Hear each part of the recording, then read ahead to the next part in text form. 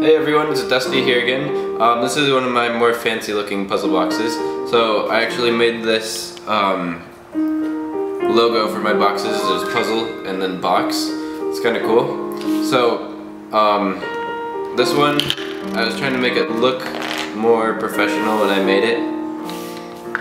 It doesn't have any finish on it, but it looks a little bit better than the other ones that I make. Anyways, there's pieces to move all over the place. It actually has a coin slot that I accidentally made. It was just there when I was done with the box, and it worked for coins. So, how you open this is first you pull these apart and move it up. And then there's another pattern on this side. You have to get the right code to be able to move it that way. And then we go to this side, we're trying to move it that way, but you have to sort of move these all out in a circle. So move one out, the other out, and then this little head thing can move down, and you can move this out. Now we're going on to this side.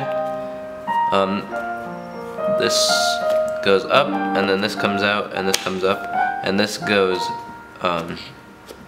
over. Okay. Now going on to this side. As long as you keep the same pattern on these walls, it will keep going. And that's the box. So, I just made a smiley face in there because, for the heck of it. And you can kind of see how I made this one. I had 3 layers for each wall. So, there's the bottom layer that gets held in by these little tracks. And then there's a middle layer, and there's an outside finish layer with the final picture or whatever you choose the design on it. And then I use one piece to hold it in. So this piece is fatter, that piece goes in the middle, and then the top and the bottom hold it in so it can't fall out. So I'll put this one back together.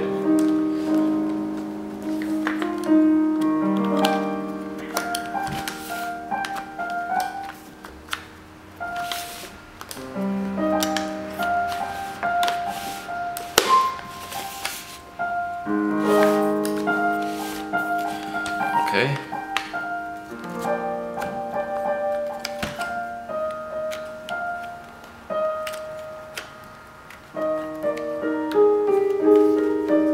Alright, so there's my logo again.